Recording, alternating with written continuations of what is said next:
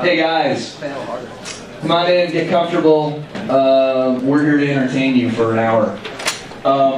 Couple quick rules. One, there are no rules. Two, if you have a question about the first rule, or if you have a question, see rule one. Second, if you're easily offended, you might want to leave because Haney's ornery today. And Larry might be ornery too. He's tweeting about it right now. So what we're going to do is we're going to start at the opposite end. Larry, we're going to let you give a quick bio. This is an interactive panel. My view of this process is we're here to be of service to you. So if you have questions, you want to call bullshit, whatever, during the process, stick your hand up and we will stop and try to address your question on the fly as opposed to later. So we're here to really try to be helpful to you if we can be. And I'm going to seed with a few questions, but then we're going to open it up quickly. Okay? Larry, it's up to you, baby. Take us home. Hi, Larry Marquez, Walden Venture Capital. We do sprout stage investing, so it's not seed stage. We want to see that you've actually developed something, want to really see that product. It starts with the demo and want to feel that excitement either directly or in whatever your target market is. But really like the music space because it's a great passion center. People spend a lot of time with it and it leads to a lot of other really interesting, exciting commerce and interactions. The companies in and around the music space that I've done are Pandora, Soundhound, Bandpage, and my most recent deal is Boombotics, maker of the Boombot speaker. They're in the main room, and they're cute little social, portable, ultra-portable speakers. That's us. Hi, I'm Louis Gersh with Metamorphic Ventures, a recovering entrepreneur as well as attorney. First job was with UMG at its founding when they bought Rising Tide Entertainment to form it, and then quickly turned left into a partnership with AOL to launch a digital media company and never looked back. After so many companies started Metamorphic Ventures with two partners. We do seed stage and the stage before what I was talking about. So we're kind of 2 or 3 people, a PowerPoint and a dog. Sometimes they don't have a PowerPoint. And we help develop them up, lead the round, get the product live in market, generally get monetization going, usually for a handful of customers, $1 million or $2 run rate. We focus on digital media services and digital commerce services. Our strategy is what we call transactional media, and it's really leveraging the rising tides of both. And it encompasses desktop, mobile, and very specifically also oftentimes connecting to the physical world and retail. I'm Pat Keneally with IDG Ventures. IDG is a big media company, and we see the music business as any other media business. We invest in Series A companies, a little bit later stage than the two guys to my left. We've been investing in music businesses since the late 1990s in companies like Spinner.com, Shazam, on the hardware side in companies like Olive Media Systems, and in services like Bandpage and TuneUp. So we're active music investors and looking for new deals. Hi. Whoa. Wrong pitch. Hi everybody, my name is Haney Nada. I am a partner at a firm called GGB Capital. We're here in the Bay Area. We have about $1.6 billion under management, so we tend to invest in later stage companies. So B to D rounds, we typically invest anywhere between $5 and $25 million in portfolio companies. I focus on the media side, so content creation, content distribution, content monetization. Invested in companies like Pandora after Larry, SoundCloud, Bandpage. We also have a large office in China. We're in 2 companies in China in the media space, YY and Tudo. Tudo is very similar to YouTube here, very, very big platform in China. And been actively looking at the music space, music industry, because I think it's actually a fantastic opportunity right now.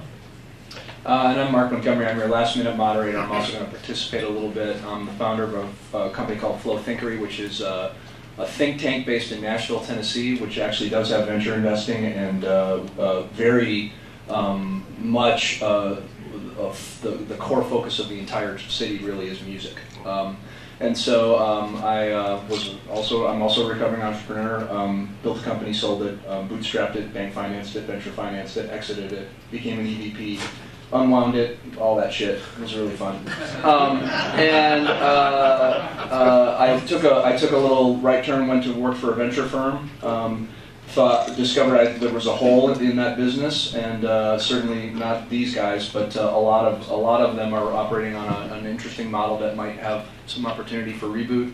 And I'm building a company around that. We're 9 months old, and I'm pretty happy with where we are. So I'm a little bit of a wacko in all this. What I'd like to do is to talk a little bit. We had a little discussion beforehand, although as Brian just said, the venture guys will be late. They think they know everything. So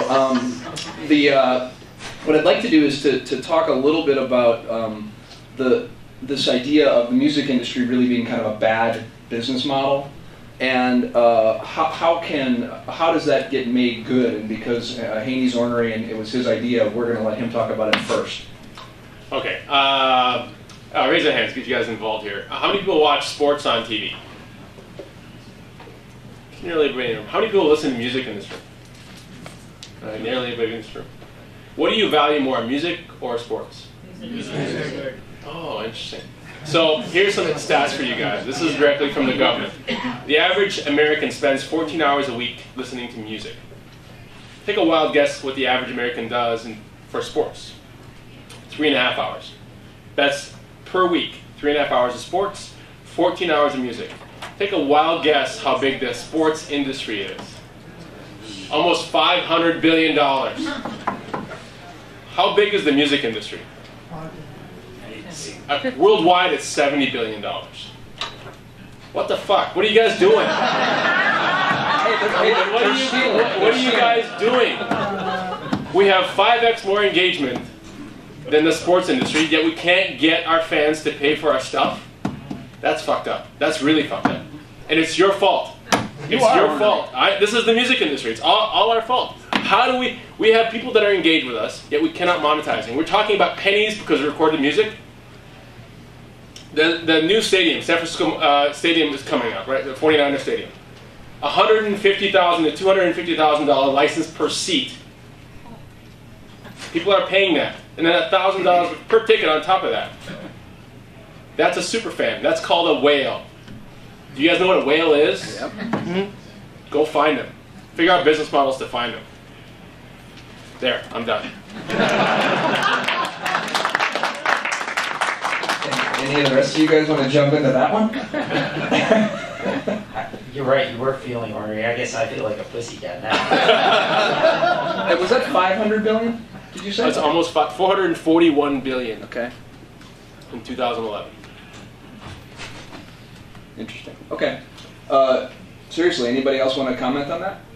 I would also add that, whining is a long-term, art form in the music business. And that, when Gutenberg first started printing sheet music, it was, oh my god, the business is going to hell. And then piano rolls, oh my god, the business is going to hell. And then tubular records and flat records and, magnetic tape and tape cassettes and CD-ROMs. It's always something in the music business. And those of you who think you're disrupting the biggest disruption ever should realize that, the suits at the record labels and at the stereo companies and whatever have been dealing with this for 300 years. Well, one thing I want to add to that is when you look at that transition in the Gutenberg revolution to the internet revolution, the first attempt to protect intellectual property that was printed on a page from the time that the press was instituted was 300 years later. So standards always lag. Everybody's always worried about the standard. How do we protect our property? The reality is the market inevitably determines how to protect it. And fighting the market, legislation and litigation of market share is a really crappy business strategy. Just ask U.S. steel companies how that worked out for them. There's tons of opportunity in all of that disruption, to your point. The question is where to go. So to that end, and I'm going to throw this down to Larry, describe the abstract layers of the music business in terms of services, and where are the you made this comment. There's a lot of white noise still left. There's a lot of places to go and develop products. Can you talk about that? Sure. I mean, the music industry, when people usually think about it, they just think about somebody buying a CD or buying a track. But if you actually go back more to where Haney's coming at it from, which is the time spent around it, it's actually even greater than the 14 hours, because it starts all the way on education and kids loving to play instruments and all of that passion, all of the creation, all of the gear around creation. That whole part of the market is going to change dramatically. I mean, why isn't every single piece of musical gear going to be controlled by an iPad that's connected to a CPU on the device? Just think of that extra power. Why isn't all of that going to be networked? The discovery aspect of it. There's more and more stuff, yet it's actually harder and harder to find something that's actually good. And that's, that whole discovery curation layer. I mean, that's part of why radio has been working so well. But there's also search. How do you actually find it? Why is even Google search in music is very broken. That's why you have all of these really interesting blossoming apps. And then consumption is really shifting as well. I mean, look at the money spent on the audiophile market. I mean, look at what people spend on cabling to attach their stereos. People spending an extra $100 on a cable because somebody tells them it sounds better. Everything from the low-end speaker market to the high-end speaker market to all of the gear surrounding it. Again, another really big piece. And then, of course, there's the whole band desire. I mean, my daughter plays in a band, and they are basically doing it the exact same reason that everybody does it, which is you just love music, and then you want to play, and you want to have a gig, and nobody wants to monkey around with all the technology. If you're an artist, you want to be an artist, and you want to have the venues filled, and you want to be discovered, and you don't want to deal with any of the other stuff. That whole part of the ecosystem is really broken. And live music is incredibly broken. If you want to go see a show, how do you actually know where to go? Once you're at the show, the bands are still, trying to throw paper at you. There's just a ton of stuff going on. I think the music as unit of exchange is becoming a smaller and smaller piece, and I don't like the transition to songs from albums. I loved albums. I still have vinyl, though I haven't had a player in a long time, but I look at them and I long for them. Just not very convenient. But that's happened. Songs are the unit of consumption. It's a 90% paycheck cut right there. So I think it's really about all of this other stuff, the infrastructure and the services, the creation, and on and on. Just out of curiosity, how many in the room are entrepreneurs looking for money? Uh-oh. Boys, we're going to get mobbed after. How many of you are pure techs, my favorite? The musicians of the coder world. And then how many of you are artists? So that's our audience, boys. I want to talk about to that point, Larry. And one thing, if as we go, I try to keep these in big buckets. So could you go back and give the bullets of the 4 or 5 areas you just described that you think are ripe, that have lots of white space opportunity?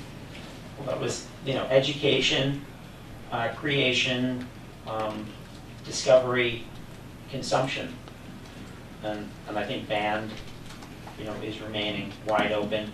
And band services. Yeah, and live music. Band services live. Yeah. Okay. Any of you guys want to add to that or challenge that before we move on? I just asked Larry when he was looking at his records, are you really just reading the liner notes? Or are you looking at what's on the cover? I think, seriously, the points... Well, the album art actually is amazing. Better. And I love rock posters. And that art's gone, for a great part. I think we look at it and we said, in the music industry, it is one where there's an incredible history of an installed infrastructure, and a lot of times we see the seed-level entrepreneurs coming forward and saying, we can bust that infrastructure, it doesn't have to be there. And probably one of the biggest risks as we're looking at that is what can be busted and what is entrenched that you kind of want to ride on the rails that are there, or you're not going to really displace them. We have the same thing in payments, and we call it, when the entrepreneur's doing it, we call it waterboarding Aquaman, right? You want to go torture them, they're actually going to enjoy it. You're going to make more money at the end of the day anyway, so embrace them as your friend. Figure out a way to work with them, and leverage what they have for distribution or revenue already. There is a lot that's broken. There's a lot that's there that you can draft off of and make them your friend. And Larry, just to be clear, most people get in bands to get chicks. Just you're kidding yourself if you think it's anything else. What do I tell my daughter now? Well, or dudes, or dogs. Can we talk a little bit about? I think that does give you a fifth thing, yeah. Which is if you have distribution, consumption, creation, education, compensation is an area that it needs to be fixed for a lot of this to work. Yeah, agreed. So one of the comments that got made, and I totally agree with this, it amazes me, and I even today, just overhearing the pitches in the hall, it's sort of, classic comedy. This idea of how many people are starting the same exact business. It's just got a different name. It's like Pinterest mashed up with Facebook and iTunes. I think I heard that 20 times today just walking by people. So you want to comment a little bit about the concept of homework? You made this commentary that the business has been around a long damn time, and it seemed to you that it would be not a bad idea to actually figure out how it works before you try to build a business. Can you talk about that a little bit in terms of how hard it is to get to see you, how important it would be that you actually came with an idea that mattered? Any of you guys can talk about that. Well, our doors are always open. We see on the order of 1,000 companies a year in our conference rooms, and to break through that clutter, you need an interesting idea, and you need to demonstrate to the group, whose time is finite, that there's been some homework done. And the thing I generalize about music entrepreneurs is that much more than, let's say, tech entrepreneurs, they don't know some of their own history.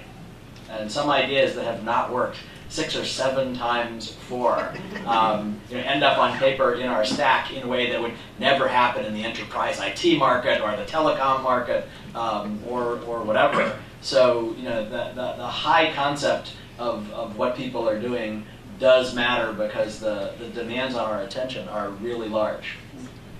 It's tough because some of the great ideas have been done before. Like when YouTube came along, there was like 50 companies that were like that. It's just they nailed the subtlety at their initial acquisition. So it's kind of a weird fine balance too. So one of the things I think you guys may have caught in my opening conversation, or talk, if you will, monologue, I'll call it my monologue, Rant. is, we see a lot of ideas. So there's about going after market. And there's 2 types of market. There's the market where you're going to go after an existing market and just take away share because your product is cheaper, better, faster. Frankly, for us, especially in the music space, that's not that interesting. If all you're doing is you want to move record sales or album sales or digital download sales from one place to another, that's not that interesting, because that's a really hard business, competitive business, and frankly the margins aren't there. If you're just trying to do better merch, if you're trying to do better ticketing, that's not interesting. What I'm really interested in is figuring out a way to get that $70 billion to a $440 billion market. And those are new revenue streams. And so if you're coming to pitch a new revenue stream for artists, for music, that sounds great. And I tell you, one of the areas that I'm most focused on is the concept of the fan, and the super fans, and the whales, and the minnows, and the dolphins. That to me is where I think a lot of the money, the untapped money is. I'm a super fan or a whale in the music business. I love going to live shows. I love listening to fresh music. I love meeting artists. I also play a lot of video games. And I've been known to spend hundreds of dollars, if not thousands of dollars, on video games every year. How much do I spend on music? A fraction of that. Why? Because there isn't an opportunity for me to spend that. Figure that market out. There's a lot of people like me out there. I'm sure some of you guys are in the same boat.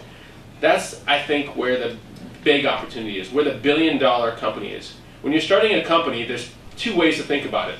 It's either going to be a billion-dollar business, or if it's going to be, or it's going to be a lifestyle business. If it's a lifestyle business, don't take any money from us. We're the devil. We're the stuff shoots. Do not do that, because that's going to get in the way of your lifestyle business.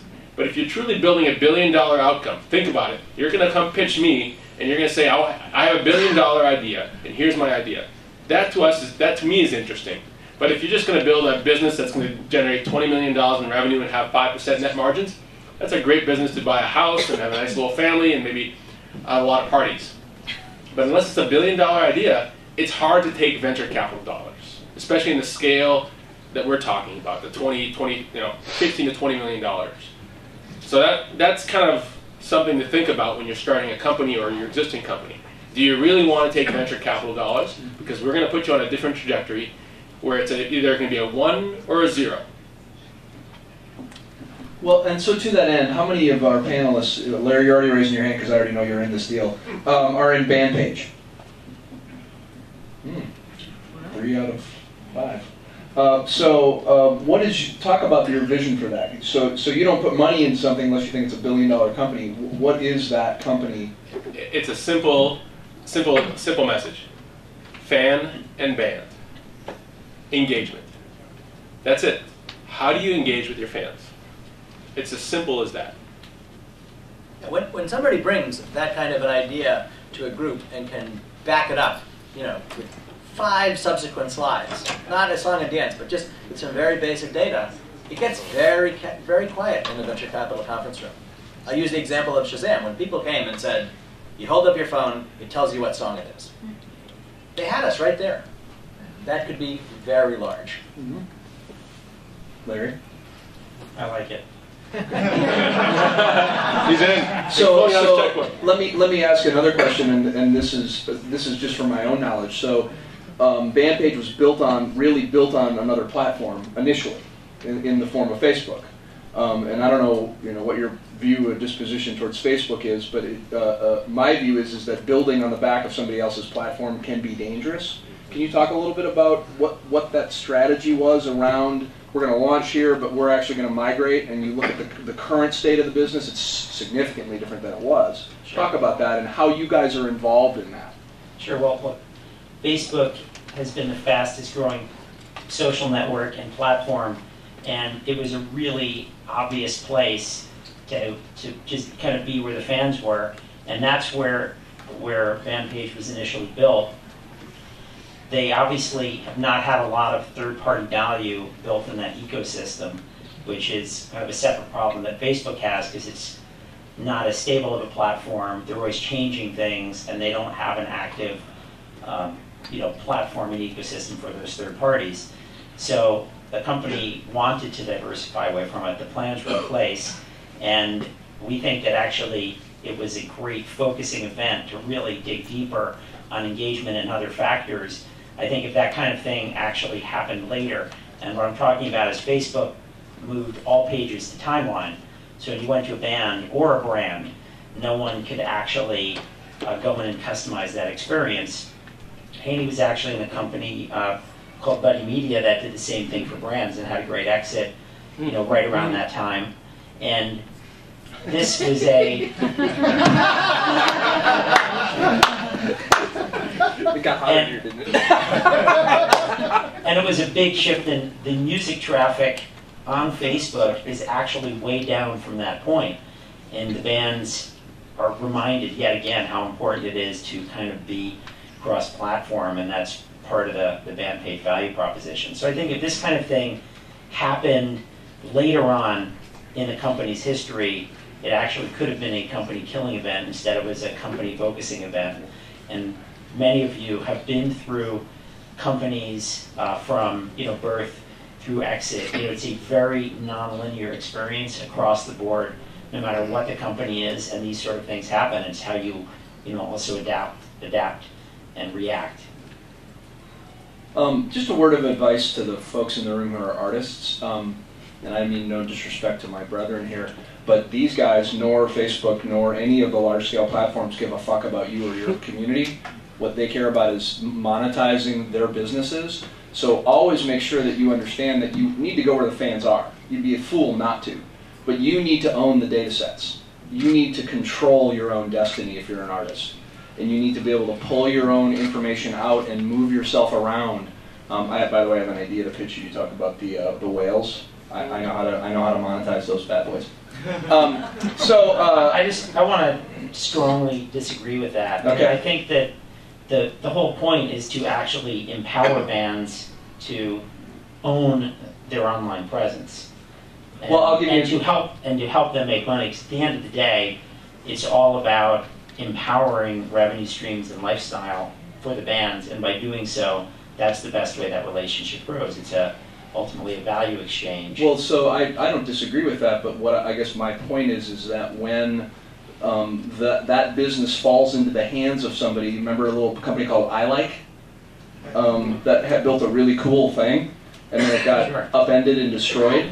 I've had MySpace pages for my bands, and I like page. I've had Yeah. all of these different things, and that's part of the learnings and what people know, which is why you want to be, first of all, have your own website. That's my point. That's right. Have your own.com. And that's part of the beauty of the platform. You can centrally manage your Right. online presence from one place, also including your own website and other Right. places.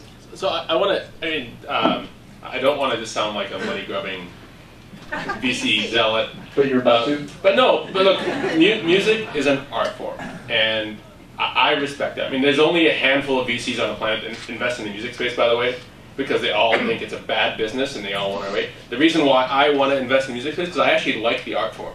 I just think it's way under monetized. And I take a lot of my experiences from my previous other industries. I think I talked last year about the gaming space, where there's a casual game online that's kind of a over water warship game, and a guy spent $76,000 to build his base in a span over 3 months. Holy shit! $76,000 on a base, a virtual base with little army men running on the screen, not even physical, right? $76,000. That's a super fan. The CEO calls him up, hey, you okay? You spent a lot of money on this. Is this for real? It's like, yeah, I love this. This is great. All my friends are really, really envious of my base, and I could kick anyone's ass. Fast forward a year later, another guy just spent $136,000 in the same game.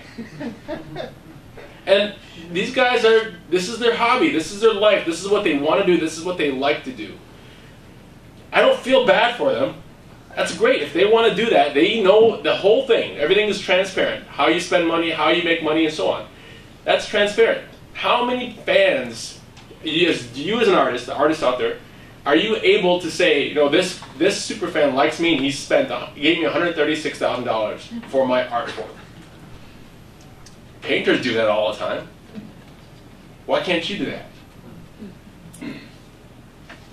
You have a question? Yeah, so I had a question, and it comes down to from Mary Meeker to Hold on a second. Yeah. We're recording this, unfortunately, for all of us. Sorry.